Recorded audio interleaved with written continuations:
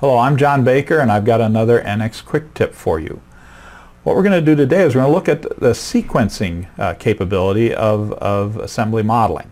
So what I have here is a model I've already built. It's an assembly of a universal joint, and what I'd like to do is to actually cause it to move.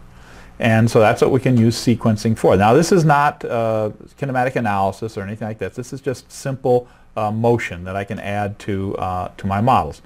So I go into assemblies, I go into sequencing, and I'm going to create a new sequence, and I want to create a motion. So I'm going to pick a motion, I'm going to define, I'm going to rotate that shaft, and what I'm going to do is I'm going to say I'm going to rotate it. Let's say we go twice around, so I'm going to do 720 degrees. And so it's taken the input, I accept that, and now I can go over here and I can play it back and see how it looks. Okay, fine, there's my motion.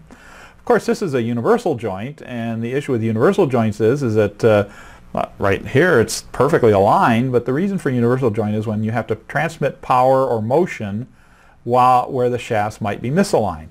Situations like this might be in like a steering mechanism or in a powertrain or any kind of place where it could either move, like in a powertrain, like the drive shaft on an automobile, or it's just not convenient to have them line up.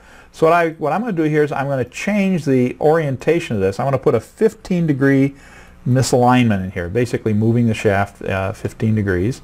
So now we're going to go back into that sequence, and we're just simply going to play it back and see how it plays.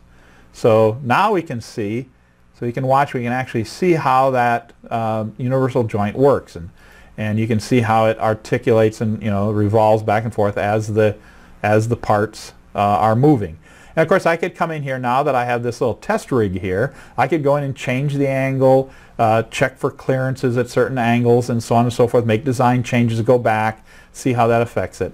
So this sequence can actually be quite useful using a sequence like this without having to go into full-blown mechanism analysis. Because at the moment I'm only worried about motion. Once I know my motion is good and my design is good, then if we need to do things like stress analysis or dynamic analysis, kinematic analysis, we can take this exact same model and just simply utilize those more advanced tools.